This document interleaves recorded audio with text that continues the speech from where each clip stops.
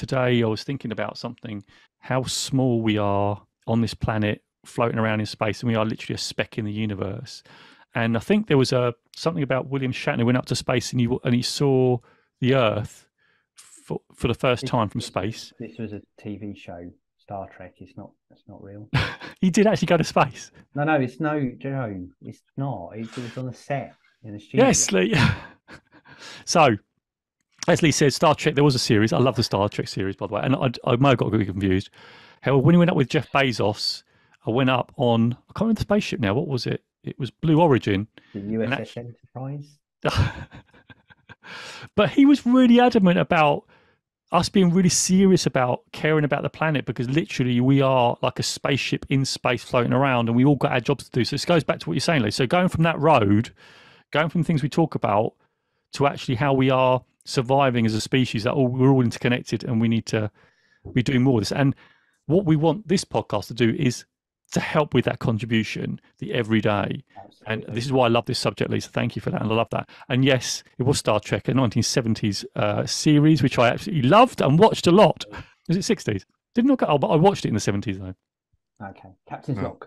Stardate 48321. It was great. Jeff Bezos is accompanying me on the Starship Enterprise to set up the first intergalactic Amazon delivery setup. How small we are on this planet floating around in space, and we are literally a speck in the universe.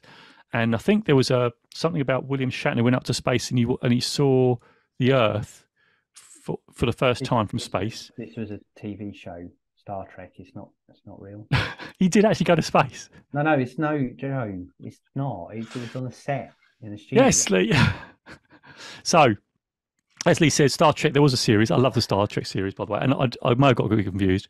However, when he went up with Jeff Bezos, I went up on, I can't remember the spaceship now. What was it? It was Blue Origin. The USS Enterprise.